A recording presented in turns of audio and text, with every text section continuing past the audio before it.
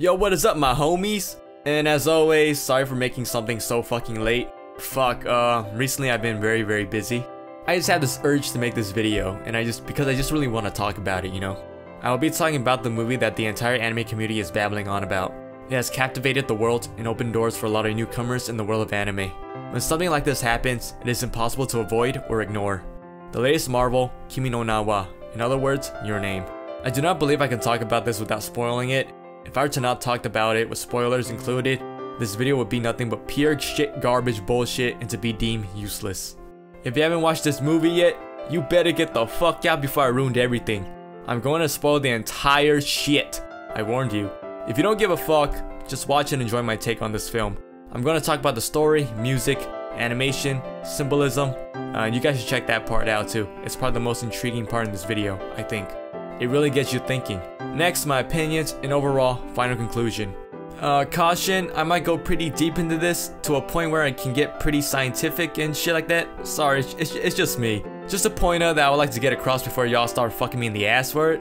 While talking about my insights on this movie, I might trigger or cringe some of you guys. I don't give a flying fucker! Let's get this shit started, baby! What is destiny? Do you believe in destiny?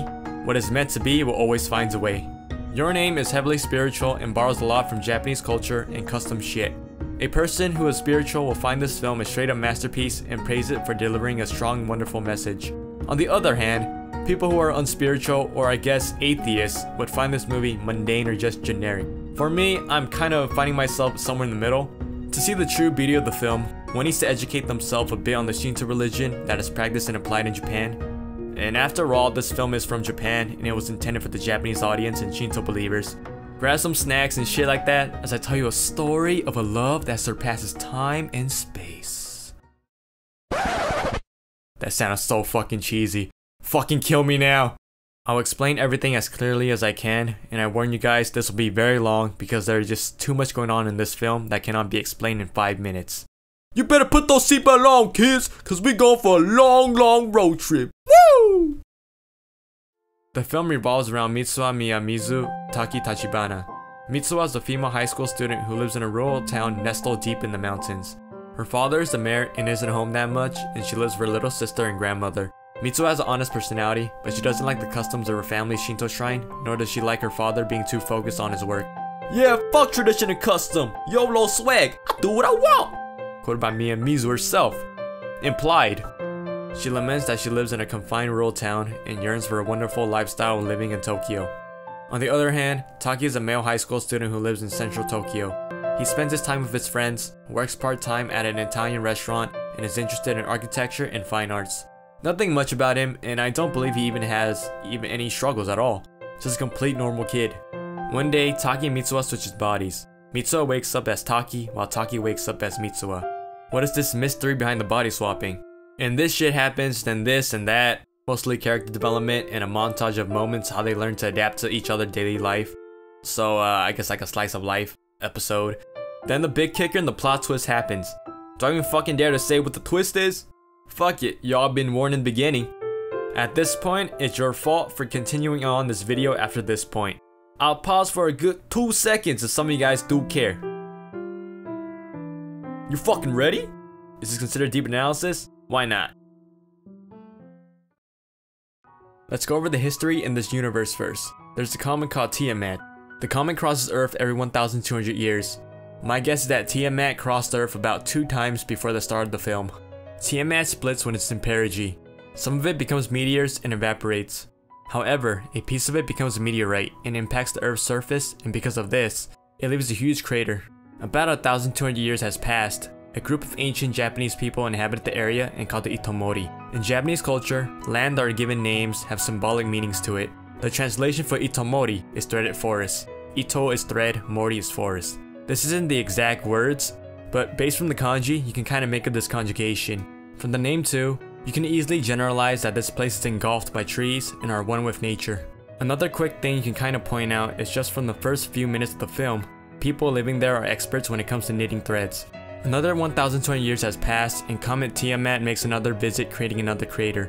From this natural catastrophe, the inhabitants of Itomori saw the comet as a god and believed that it was a judgment for not worshipping it. Since they are aware of the first crater, they know that this is bound to happen again if they do not change their ways. To avoid this from happening in the future, the people of the village appoints people who have high aptitude of spiritual powers, pretty much a shaman. Think of the Native Americans for a better picture.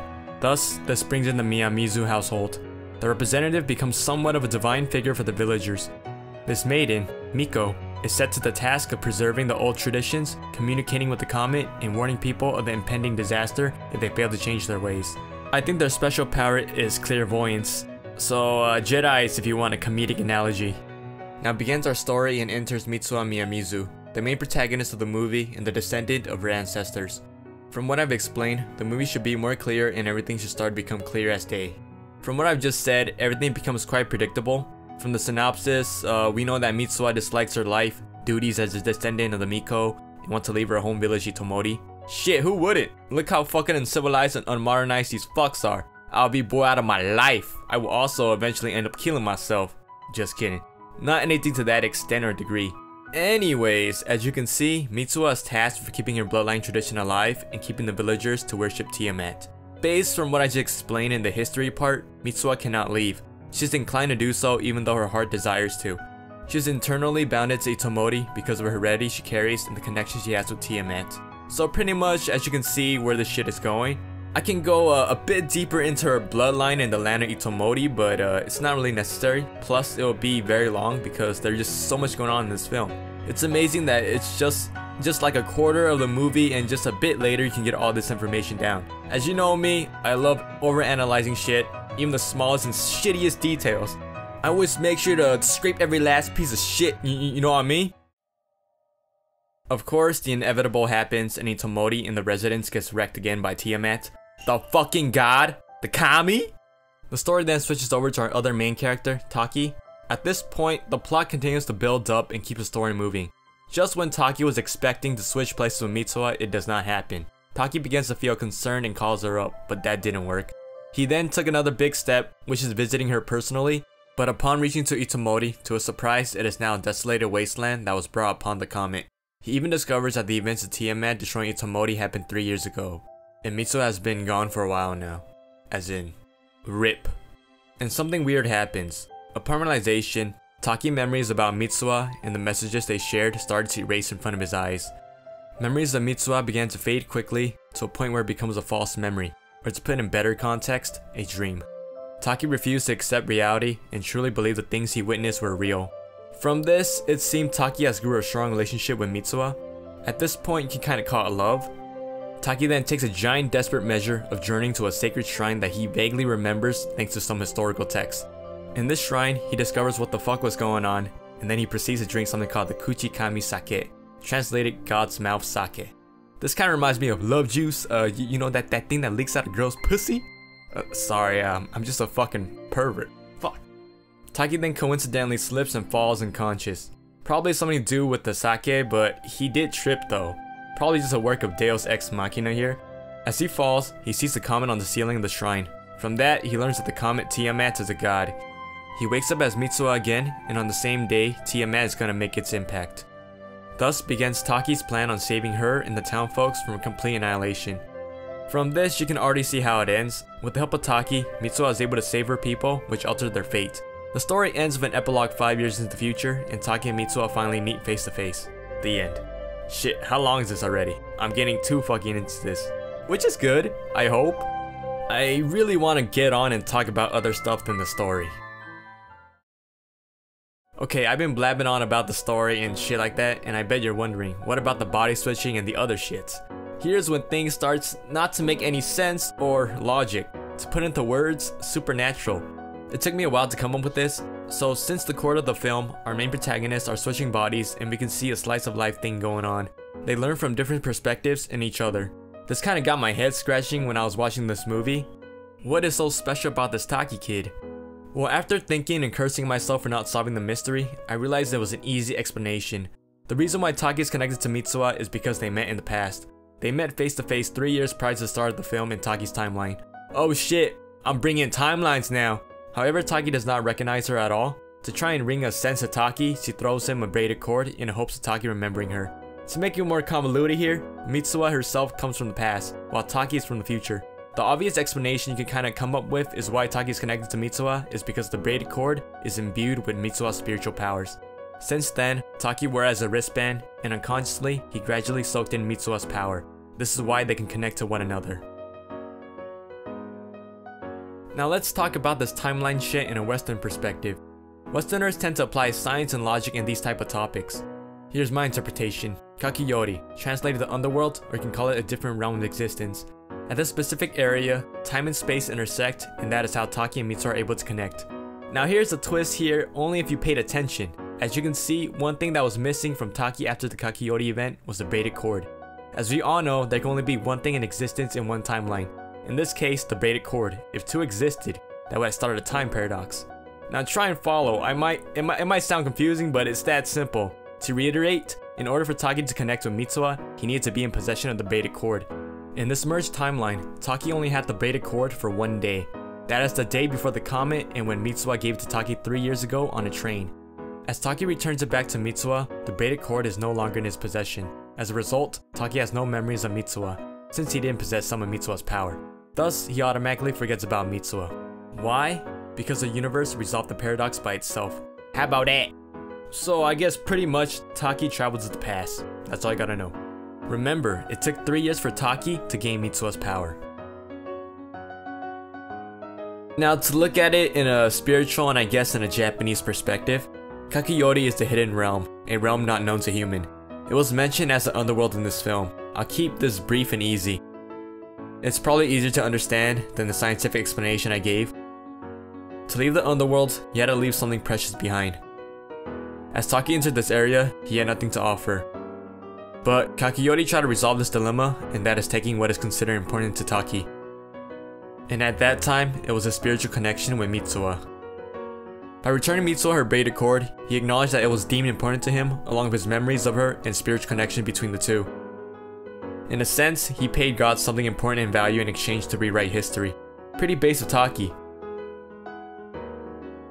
Fuck, I'm barely teasing the butthole here. Get ready for me to plunge right in with my dick. Before that, let's take a quick breather. Yeah, you know, let's put some of that lube on. If you feel me? Don't want to break your rectum. Just some immature jokes, just for the fuck of it. I gotta keep this entertaining, you know. So excuse me. After all that talk about the story, yeah, I got a bit carried away. Just waiting to see my opinions on this. Some of you guys might be blown away or be confused as fuck. And first, to just get this out of the way, the visual for this film was absolutely breathtaking and very appealing to the naked eye. The colors and the aesthetics were very vibrant and vivid. Most of the time I was just memorized and just dazed by its beauty.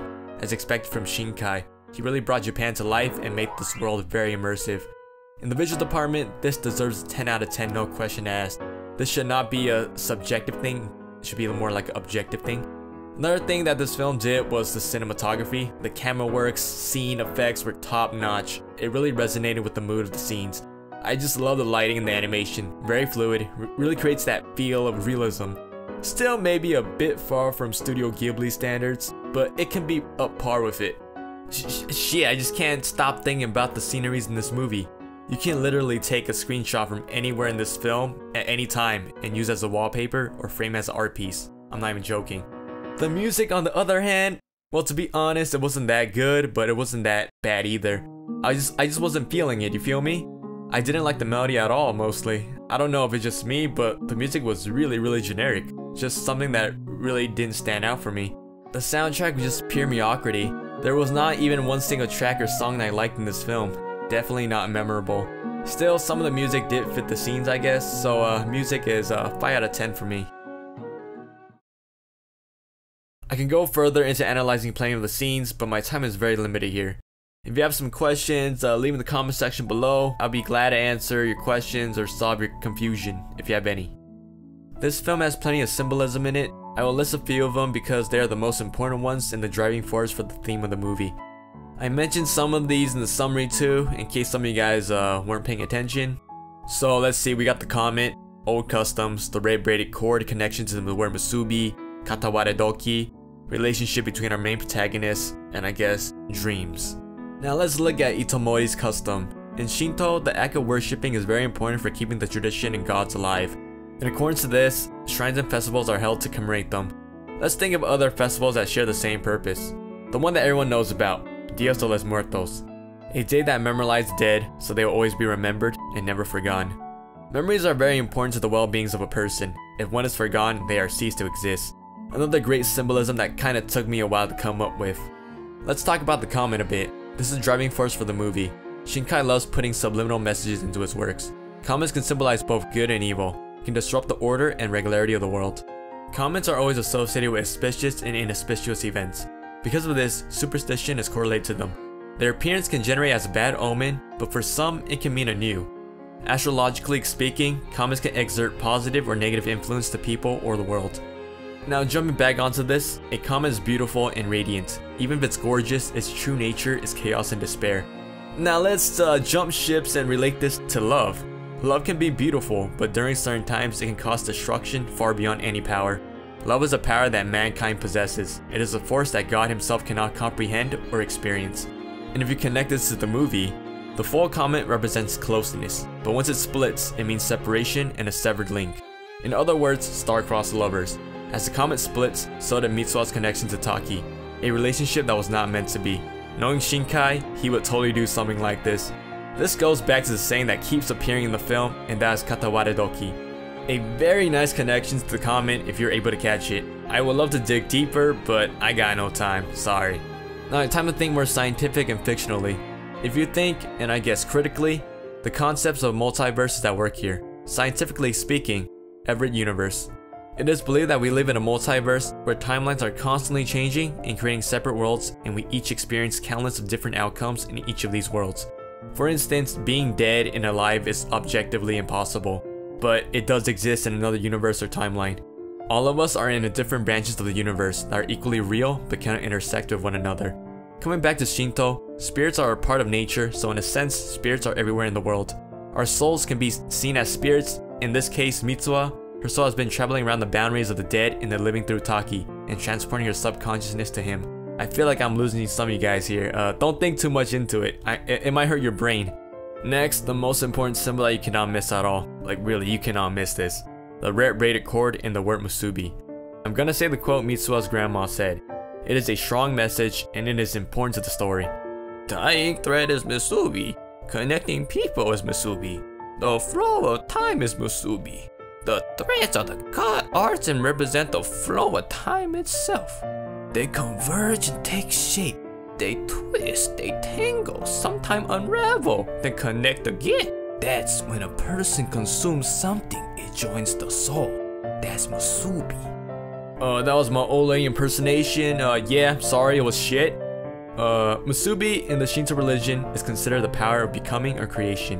Musubi also means bonds, as in a knot or a relationship. Let's think for a bit. Does this sound vaguely similar to something?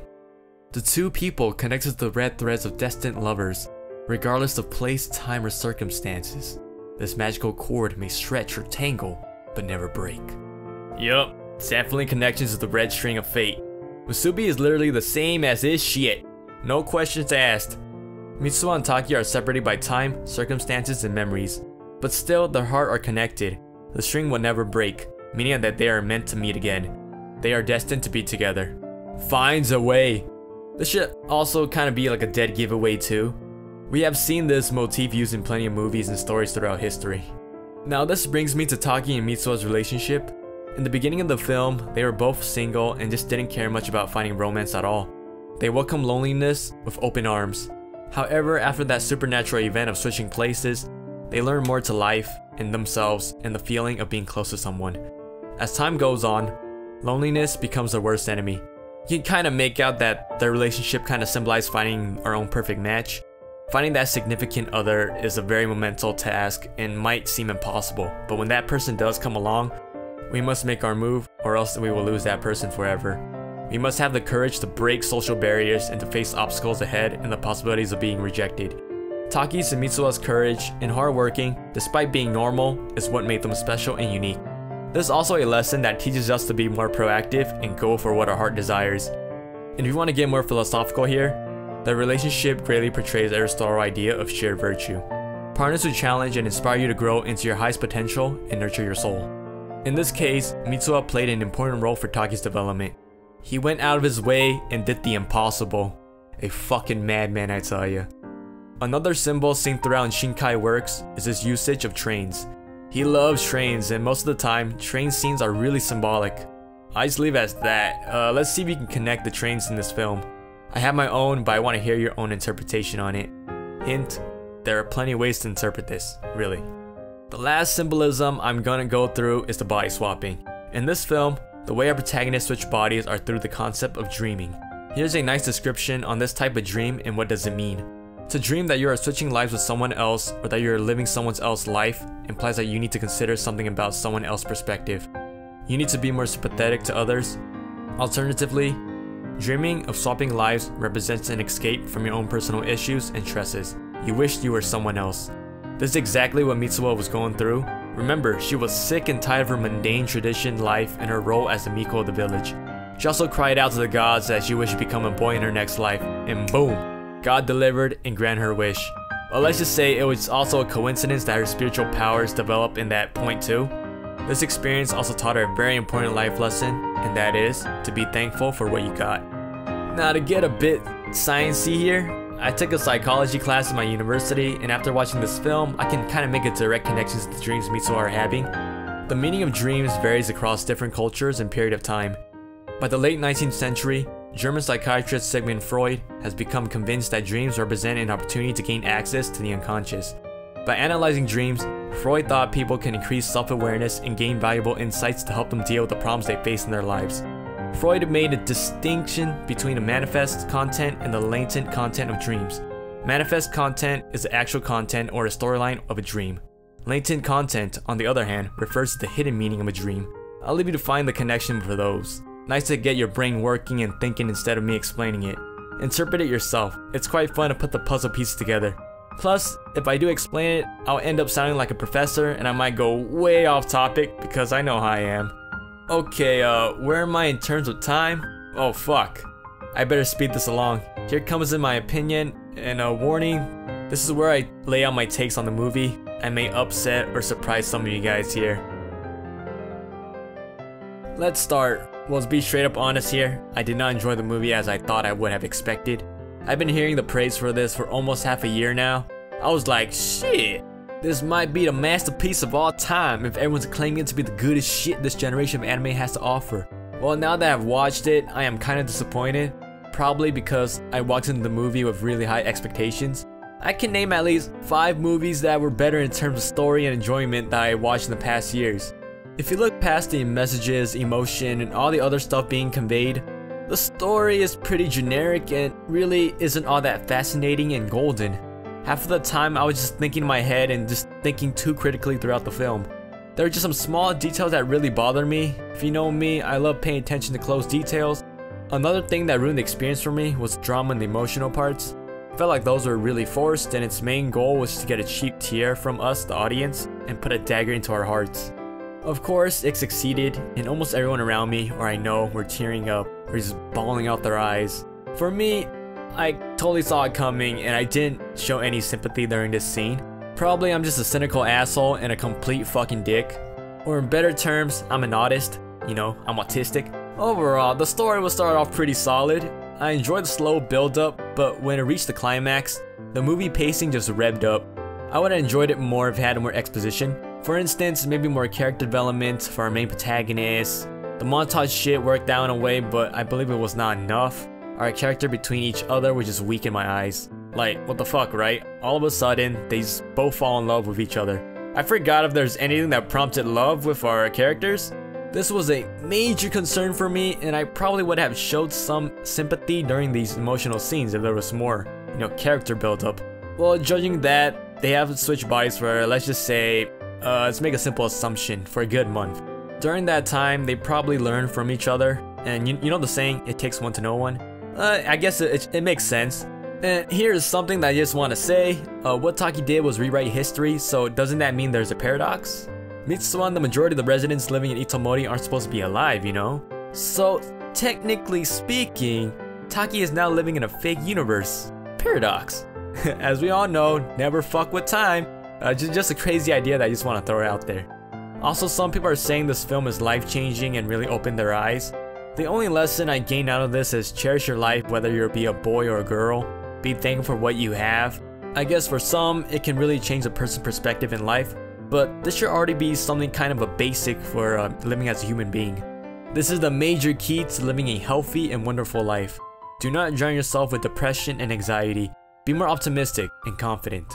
Well, like I mentioned, I was not part of the field train for this movie. I had more feelings with Clynad, Garden Words, 5 centimeters per second, and Anohana. Those had more meaningful stuff going on than Your Name. The ones I listed had made strong impacts in my own life. For instance, Clynad. I might make a video on this topic in the future. And with the whole stuff going on in Japan in the recent years, the film was such a huge success in Japan because it addressed to the old Japanese tales that could date back to the 12th century, the spiritual ideas, Shinto, dreams, and a remnants of the huge earthquake that took place in Japan in 2011. Keep note that this natural disaster took Japan by shock and changed society. As a matter of fact, this heavily influenced Shinkai to make this movie. He used the film to reflect the sentiment that many, including himself, shared that a disaster could strike at any moment. With all the things said, even if there are good points, I feel the movie is still far from being called a masterpiece. Shinkai also said himself that he felt the movie was incomplete. In a sense, I agree with him, and I believe it could have been a lot better, but it was just a bit lacking in something. Still, it was thematic and insightful in some nice aspects. The only reason why I think people overpraise this is for its take on the real world, religion, customs, stance, and plays with our emotions. As a known fact, using feels is really effective when it comes to narrative, and Shinkai did a splendid job at it. But if you look at it with a story, plot standpoint, the story at best is mediocre. To score this out of 10 and not being biased, I would have to give this a 7 out of 10. Maybe if I was more of a spiritual person and believe the mumbo jumbo of destiny and fate and appreciate the Shinto tradition and all that shit. In addition, if I had a better understanding of human emotions, love, and relationships to be exact, I would give it an 8 or a 9. But really though, our character relationship was a bit cheesy to me. And like I said in the beginning, I'm kind of an acoustic person, a fucking artist. Of course, I know I'll get those guys saying, "Yo man, shut the fuck up! It's a good movie! Kill yourself!" Yo man, this movie was fucking on fire and lit and shit, man. Hey yo, pass me the weed! Oh my god, this movie was so beautiful! Fuck you, man, you know nothing about love! Hey man, you know that site gave it a 10 out of 10? Hey man, you know that other side gave it a 9 out of 10? Yeah, I understand and read most of them. I agree with some of their points and reasoning, but some are just being a bit too narrow and just letting their emotions get the best of them. Whatever, these are just my opinions. Please take my rating as a grain of salt. If it makes you feel better, this film was not for me. I'm just fucking retarded and I probably need to kill myself. Curse me out if you want. I unironically enjoy the hate I get.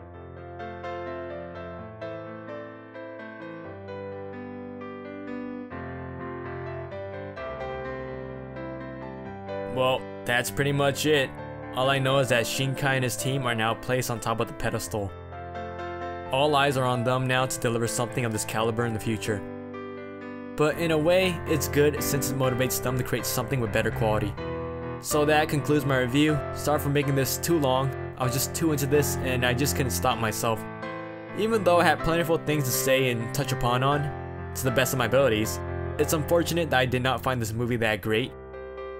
It was still an enjoyable film, but the story was just weak shit to me. And you know me, I watch anime for the plot. No, not those plots. I mean the main plot. You fucking perverts. Just kidding. I also watch anime for the those anime titties, you know what I mean? If there was more focus on the plot, development, I guess if there was unpredictable moments and escalation, I would have liked it better. Reminder that this is my personal opinion, please do not get offended by them. If you're offended by this, please know I'm a fucking retard, I gotta kill myself soon. As always my lads, thank you for watching. If you liked or disliked it, do whatever you gotta do. If you want more cool shit like this, reviews, random shit, sub, Co's out.